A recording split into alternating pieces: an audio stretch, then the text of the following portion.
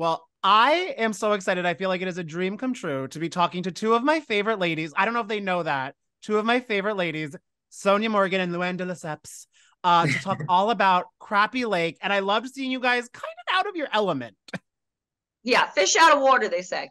Well, Yeah, well, fishing. I caught the catfish and brought it out of the water with my bare hands. How big was it, Lou? How big? How big? This big. No, this big.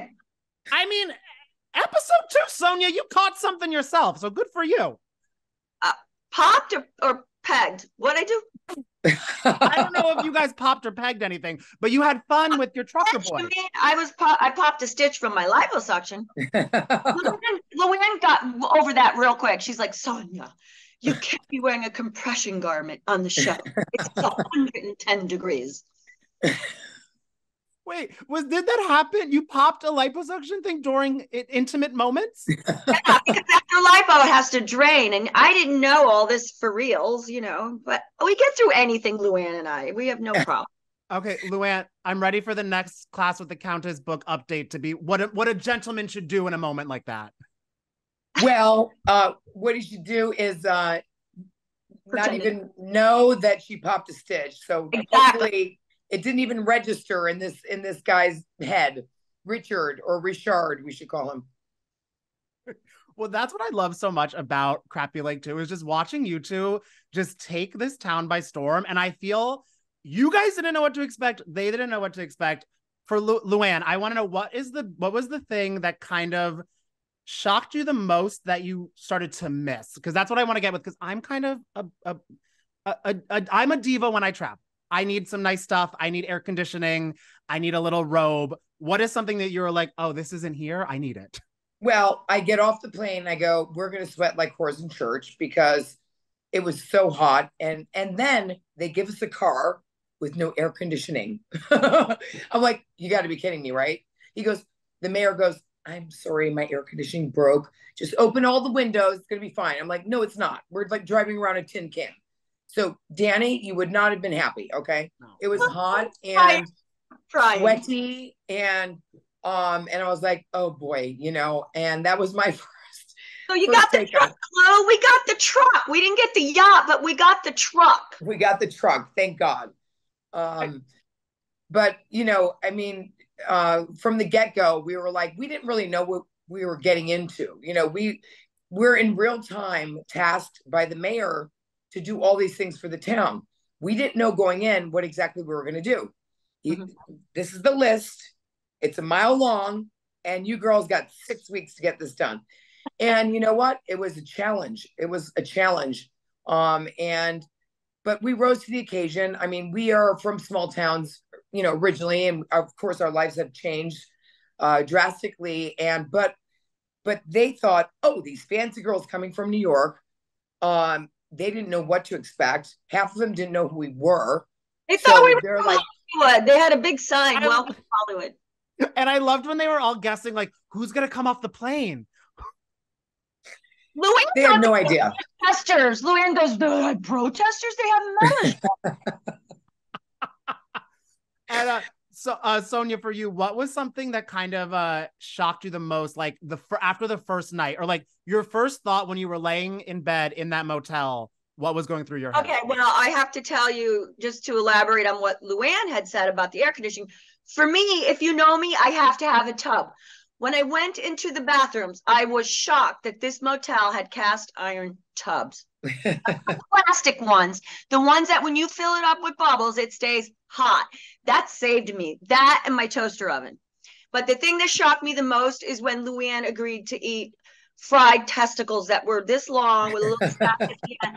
I don't eat anything with hair on it. Okay, not even chicken wings. That is it's fried. It's fried. Yeah, so guess what? The outside of it. I took the little batter off, and there were long hairs.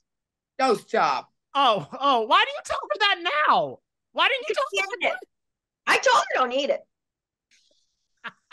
But I do love that you guys kind of, even though there were a lot of things that you're like, what's going on? You sort of jumped right into the races, and I feel there's only in the Bravo sphere. It's really, I feel like you two and maybe a few others that would be as open to kind of doing everything and just being like, we're here, we're going to have a good time, help everybody out. What was the most fun moment that either of you had?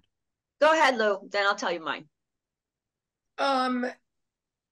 I must say, putting together a variety show of Follies and having Paula Abdul come in to help the dancers was the icing on the cake for me. I mean, we perform, I have my cabaret, Sonja has her cabaret, and to pull together a community of people that we don't know and find talent and actually make a show out of it was a real challenge. And I felt very proud of ourselves because we pulled it off and we got Paula Abdul to come. So, the icon in the business. So that was really a great moment for me personally. I'd say the funnest thing for me was, because I'm a gardener, I really liked when we went over to this piece of land and they said, can you make this a playground? There's 125 houses and they have no place to go.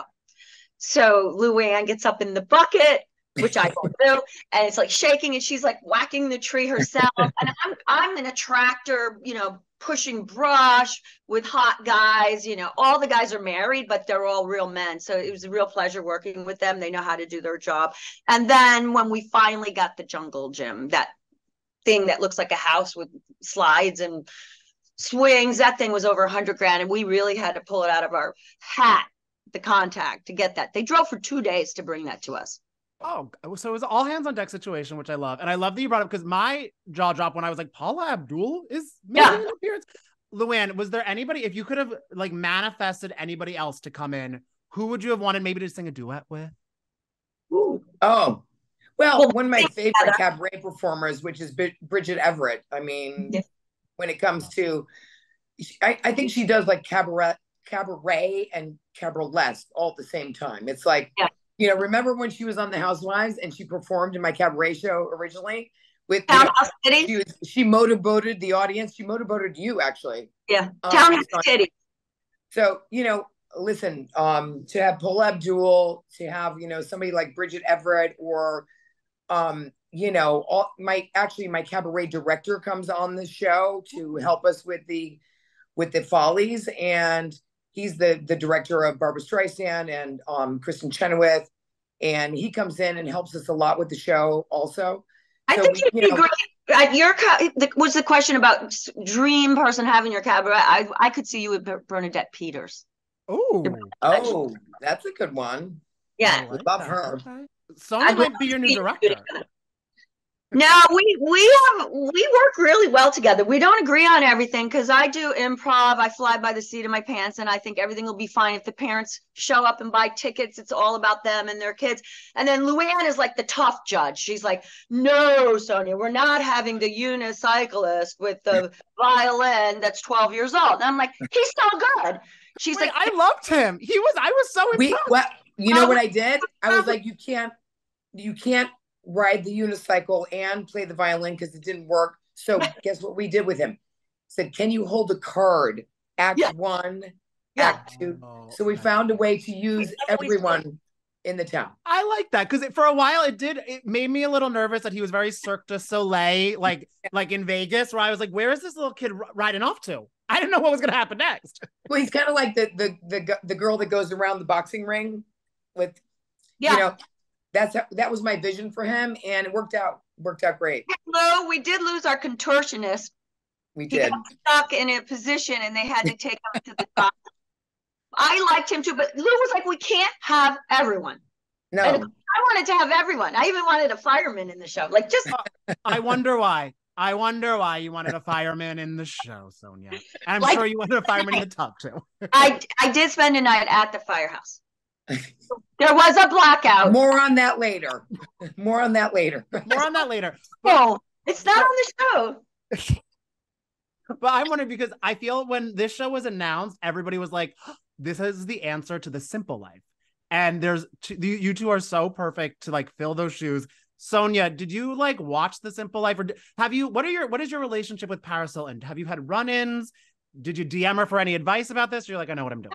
First of all, when you get a call and it's Jeff Jenkins, who did The Kardashians and Simple Life, and he also did Bling, which was a great series. You don't say where, you just say when. I'm ready. I'll come tomorrow. And then his co-producer is from Benton. Russell is from Benton. So the fact that they've handpicked us two out of everyone in the whole franchise, all of Bravo. We knew that this was going to be perfect for us and that Jeff wasn't going to be making any mistakes there. So yeah, and I didn't have to call Paris. I never watched that show. In fact, I had asked the producers, should I be watching it? They're like, just come, be yourself. It always works. And I was just thrilled. And Luann, I watched A Simple Life. In fact, I'm going to share something with you that I haven't really told many people, which is that my daughter 5 years ago, she goes, Mom, the perfect show for you would be to redo The Simple Life. And guess what? She manifested it. yeah, And it actually happened. And I watched The Simple Life because I love that show. And I'm the Paris, she's the Nicole Richie. And here. and it's like The Simple Life on steroids, because we go there and we're working with the community and the mayor to improve the town. So there's a lot more at stake than The Simple Life. Wait, Right. okay, so your daughter needs a producer credit also, I feel now. I know, because right? She really made the going. But that's also, I love that you brought that up, because I feel it's The Simple Life, but with more heart and soul in it, because Oh, you guys are so, like, it's like Simple Life was so funny. You guys are so funny, but I love it's just not you two being like, let's see, like Luann and Sonja, like fish. It's you guys are getting to know the community, doing all these stuff and putting in work. And we see in some teasers for upcoming episodes, you get really invested in it. You get worried when things aren't going as well as they should be. that's right. That's right. Beautiful, talented people. We were invested. I've been saying we lost our life for 6 weeks. I mean, we gave it our all for them. There was no us. There was no we had zero time because we had to do so many things in 6 weeks, so that we put our life on the back burner for these people. And I think it shows, because we really, we build, a fence for a dog shelter. They have nowhere to put the dogs outside. We build a playground for children underprivileged, neighborhoods. We do a variety show of follies for the town to raise money. So we did so many things that we could leave behind. These are not just temporary things. Also, these are things that, will keep the town, functioning in a much better place than they were before we got there. So, Well, also, Lou, we should add that the people in town are very proud. They have a phrase, it's Benton proud.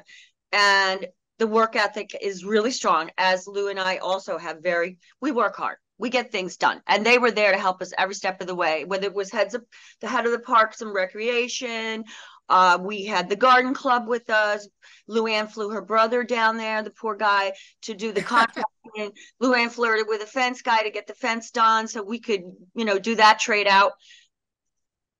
Happens, so that the dogs could be adoptable. No one could adopt them because they were so caged up. They looked scary. They were unhappy. And then once they ran, they were so happy. Well, and I love that jungle gym was no small feat. That was our biggest sweat, because that's 125 families, houses that don't have any place to go. And they were so excited. They were all cleaning up their houses, sitting out on their porches, watching us build from the bottom up, from mowing the grass, pulling the weeds, whacking the trees, to bringing in the jungle gym. We did a lot of heavy lifting on this trip. I mean, so we had people doing things. We moved furniture. We ripped up carpets. We painted. We had a muralist come to town who painted murals so that the tourism would be increased in this town. They are now selling our rooms at the Benton Motel for more money than the other rooms, because we improved those rooms in the motel. We couldn't get to everything, but let me tell you, we really worked hard to make what we did lasting. So when we left, they would have that. And I'm sure it must also feel very... When you come to Crappie Lake, to Benton, Illinois, welcome to Benton, Illinois. And it's me and Luann and a catfish. Okay. I'm booking my flight right now because I need to see that. Have to go. And the motel has expanded. They bought the property next door, so they're ready to have year-round travelers, not just for deer hunting in November. Good, because I don't know how to deer hunt, but I know how to take a bath, so I'll be in your room. And I feel like it must have been so great too, because obviously, like, you guys are reality TV legends. You've done this so many times, but to do a show too where you're like, oh, like there is a lasting, beautiful moment from it that you can even look back to. That's not even on the show, and like people that you paths would never cross with. But I'm curious, because you two have known each other for so long, and Luann, I'll let you start. did you learn anything about Sonja differently while there for 6 weeks at Crappie Lake? Listen, I've stayed with Sonja in the townhouse, which is all, you see it all on the Housewives. She comes to stay with me in the Hamptons, right? So I feel like I know Sonja so well, and that's what makes us a perfect duo, is that, when you need to switch the light on and switch it off. Mm-hmm. Sonja is somebody who loves her privacy and loves to be alone and loves to, do her thing. So when we were not filming, Sonja was pretty reclusive, and I drove the whole time. So when I had a day off, which was very rare in the 6 weeks, I would take the truck and I drove through Kentucky and I went to Nashville to see Desmond Child, who wrote Viva la Diva. Viva la Diva. Viva la Diva. He wrote Living on a Prayer and Living La Vida Loca. And he has a house in Nashville, which was divine. And I was like, oh my God, a slice of paradise for one night. Because you have to remember, we're living in a 4-walled motel.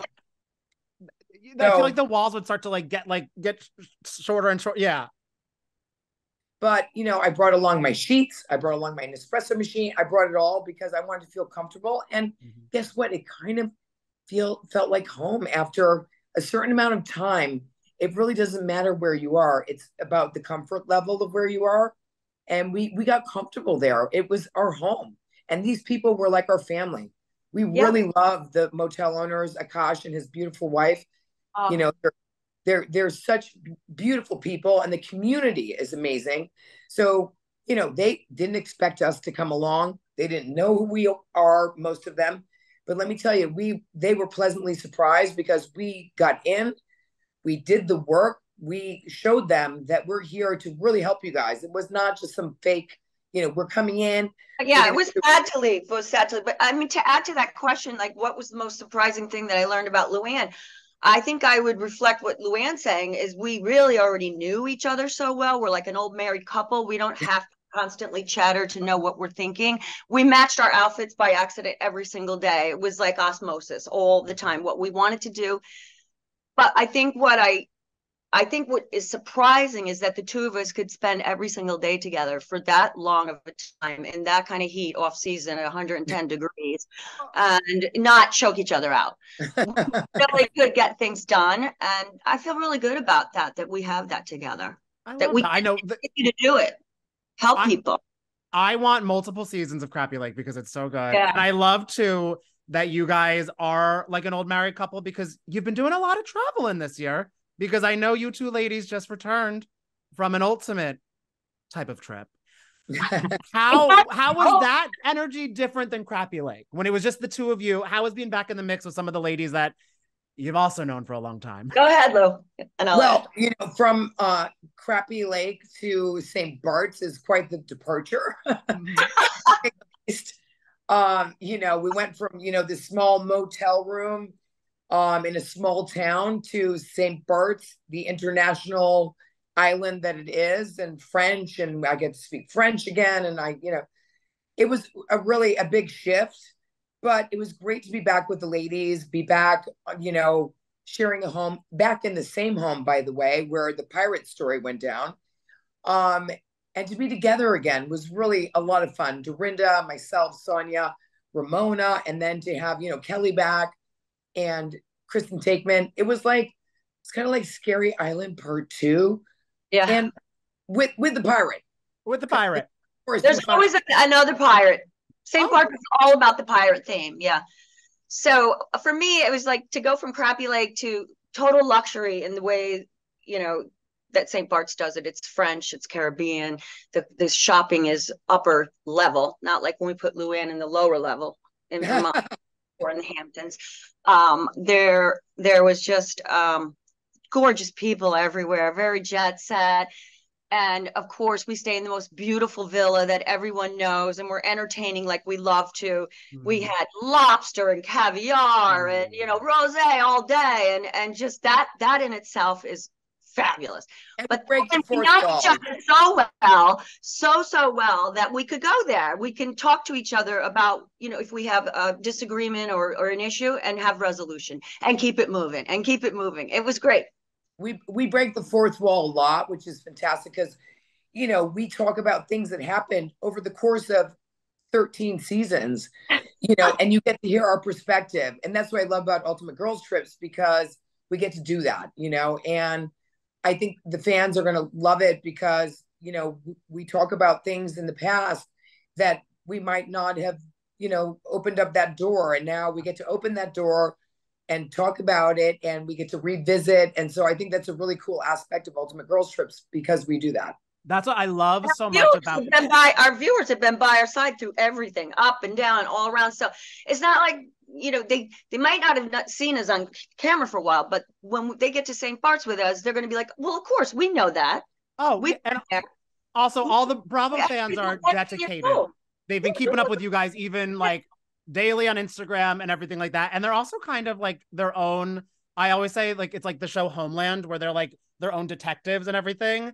And I know Bethenny laughed it off, but a lot of people thought Bethenny was going to be a surprise guest.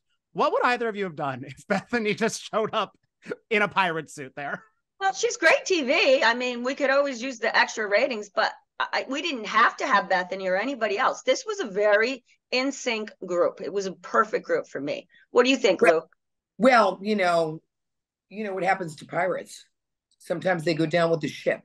So, if Bethenny came as a pirate, she'd go down with the ship. Okay, you're so brutal sometimes. I'm brutal. I feel because it'd be the time where she does like to talk, but it'd be time she'd be talking with all the people she talks about. So it would be a lot of. I think there would be an intense plank for that pirate. Well, I don't think we have to worry about that because Bethenny hasn't shown. I would have made her walk the plank. She would have had to walk the plank. I love it so much. And what you guys like for, if you could, because I know obviously you didn't know you were going to Crappie Lake until you went to Crappie Lake. A final thought for Sonja, I'll let you answer the first one. If you could have like your choice of like a state or anywhere that you would love the second season of Crappie Lake to be, where would Texas. you want to? I would want to go to Texas because I love to see my girl Lou on a horse, and we wear our cowboy outfits. We had a great time. We went to Missouri that time. I'll make her sleep outside one night with me and under the stars, and we can do some ranching and cattle rustling. Oh, cowboy. Oh, cowboys. I mean, hello. That's a nice job. Yeah, Lou, are you down for Texas or anywhere else you'd love to go? Where'd you go? Where do you want to go, Lou? God, I think there's just so many places. I mean, I'd like to go to Alaska. Oh yeah. I don't know. There's so many places. 8 men to every 8 women. Yeah, that's great.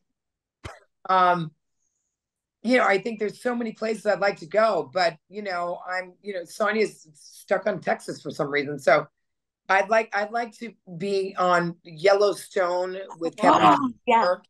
Well, they filmed in Texas, so. Oh, he's not in Texas. Where is that? Is that Texas? They say they're in Montana, but they film it in Texas Ranch. Montana. Yeah, I'm down for the cowboy thing. Okay, down for the cowboy. Sonja wants you to sweat next season too. You were gonna go to Alaska for a little ice.